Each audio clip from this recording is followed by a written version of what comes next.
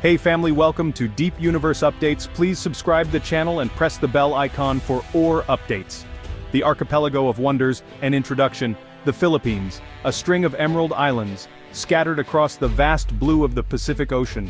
More than 7,000 islands, each a world of its own. Some are large, bustling with life and modern cities. Others are tiny, untouched, whispering secrets of ancient times. These islands are not just land and water. They are a stage for human history, a place where incredible stories have unfolded. Stories that are only now beginning to be understood. Stories that could change how we see our past, and perhaps even our future. The Philippines is a land of incredible diversity. Geographically, it is a marvel, from volcanic peaks that pierce the clouds to deep ocean trenches, from sprawling rice terraces carved into mountainsides to vibrant coral reefs teeming with life. Each island has its own unique character, its own distinct ecosystem. This variety has shaped the life that evolved here. It has also shaped the cultures that took root. Imagine the sheer range of environments, from the cool highlands of Luzon to the sun-drenched shores of Palawan. This diversity is a source of strength. It is also a source of wonder. Culturally, the Philippines is a vibrant mosaic. Over 100 ethnic groups call these islands home, each with its own language, its own traditions, its own unique way of seeing the world. Austronesian voyagers arrived thousands of years ago. They were followed by traders from China, India, and Arabia. Then came the Spanish colonizers and later the Americans. Each wave of arrivals brought new influences, new ideas, new genes. The Philippines, a land of ancient wonders, also faces modern complexities. Territorial disputes cast long shadows over its sparkling waters. These are not abstract political games. They affect the lives of ordinary people. Fishermen who depend on the sea for their livelihood. Communities that have lived on these islands for generations. The West Philippine Sea, for example, is a focal point of such tensions. Claims and counterclaims create an atmosphere of uncertainty. This uncertainty can hinder cooperation. It can make it harder to address shared challenges like protecting marine environments or managing resources sustainably for future generations. These conflicts are a stark reminder. A reminder that even as we uncover deep history, present-day struggles continue. The implications are significant. Access to rich fishing grounds is at stake. Potential undersea resources like oil and gas add another layer of complexity. Imagine a time long before written records. A time when early humans, our distant ancestors, first set foot on the Philippine Islands. What evidence do we have of their presence? For many years the story was thought to begin relatively recently, but shocking discoveries have pushed back the timeline dramatically. In Kalinga province in northern Luzon, researchers found something astounding. Stone tools. Not just any tools. These were tools used to butcher a rhinoceros. This might not sound earth-shattering at first, but the context is everything. These tools were found alongside the rhino's fossilized bones. The bones themselves showed clear cut marks. Marks made by hominins, our ancient relatives. The truly shocking part? The age. These remains were dated to around 709,000 years ago. 709,000 years. This discovery, published in 2018, sent ripples through the scientific community. It meant that early humans were in the Philippines far earlier than anyone had dared to imagine. It challenged existing theories about hominin migration patterns across Southeast Asia. How did they get there?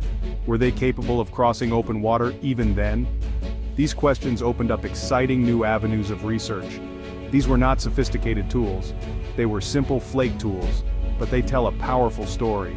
Meet Homolusensis, a new cousin in our family tree. The story of ancient humans in the Philippines gets even more intriguing. In Calao Cave, another remarkable discovery was made. Scientists unearthed small teeth and bones.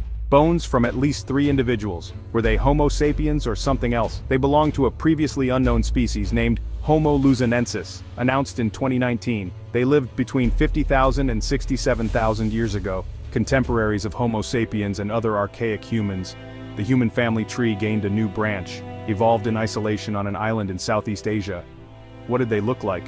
The bones are few. They had a mix of ancient and modern features. Their teeth were small, but their finger and toe bones were curved.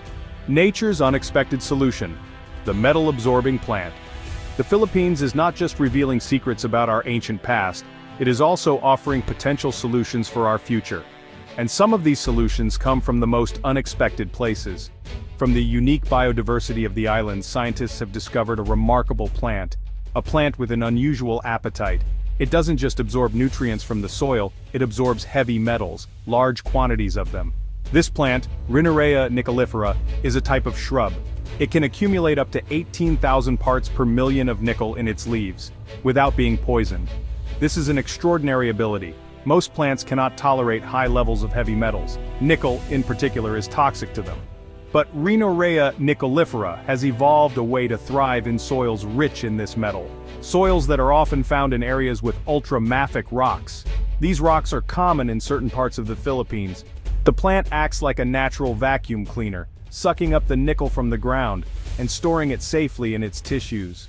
Whispers carved in stone, the Angano petroglyphs.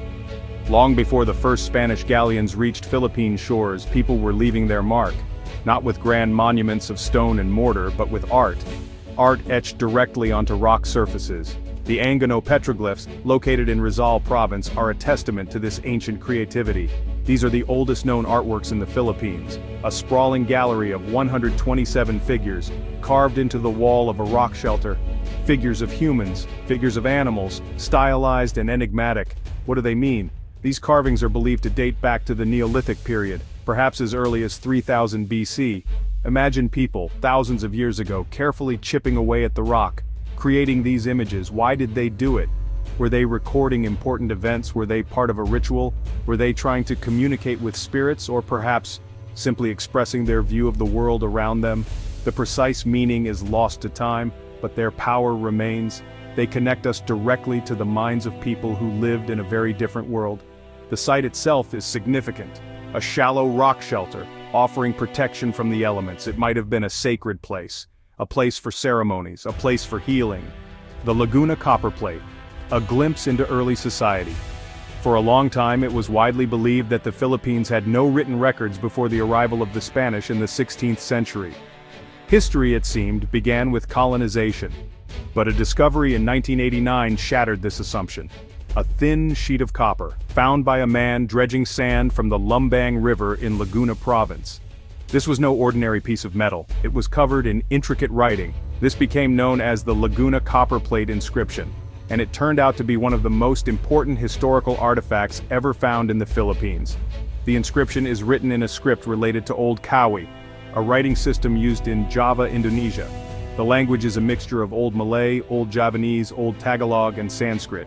This linguistic cocktail itself tells a story of extensive connections, of trade and cultural exchange across Southeast Asia. Long before European ships dominated the seas, the copperplate is dated precisely to the Saka year 822, which corresponds to April 21st, 900 AD in the Gregorian calendar. This makes it a pre-colonial legal document, a receipt, in essence. What does the inscription say? It is a declaration. It states that a man named Namwaran and his descendants are cleared of a debt. Limestone tombs and ancient rites, connecting with ancestors and our future. The story of the Philippines' ancient past is also found in how its people honored their dead. Across the islands, archaeologists have uncovered fascinating burial sites, sites that reveal complex beliefs about life, death, and the afterlife. In the Cabayan region of Benguet province, high in the mountains of Luzon, lie the Cabayan mummy caves. Here, ancient Ibaloy people practiced sophisticated mummification techniques, preserving their loved ones for centuries. These were not simple burials. They were elaborate rituals, reflecting a deep reverence for ancestors, and a belief in their continued presence among the living. The mummification process was intricate. It involved smoking the body over a fire, and internal cleansing.